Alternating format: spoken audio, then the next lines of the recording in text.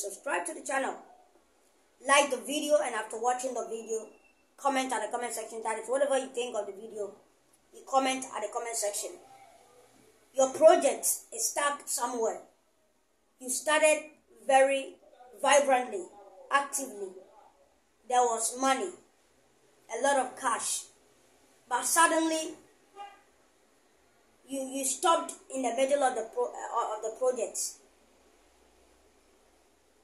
Cash was not flowing. You need more cash, but they are not coming. There is something ahead of you need to do, and things are not going all well. It's like things are messed up. Bishop Saam David is going to take us through the process and the method of using banyan tree and leaf to come out of that problem, to restore and revamp, to continue your project or whatever you want to do or whatever you want to succeed. You're doing something, you want to succeed in doing that thing. You are not succeeding, always failing. It could be a spiritual course.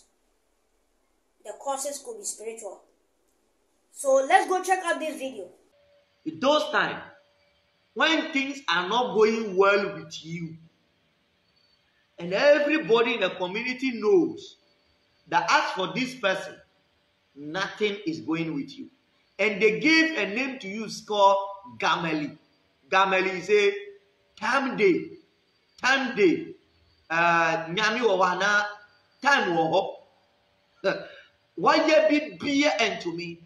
They tell community to help you. Bring rice, bring coupon or whatever. Put it under banyan tree. Everybody will leave you. You have to cook that rice under the tree. Eat it all yourself.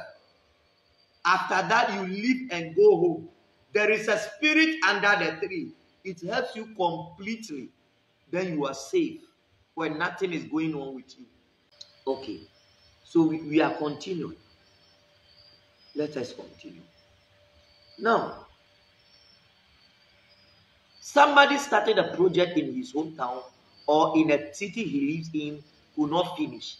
But he's in America, is in Accra, here, Ghana, anywhere.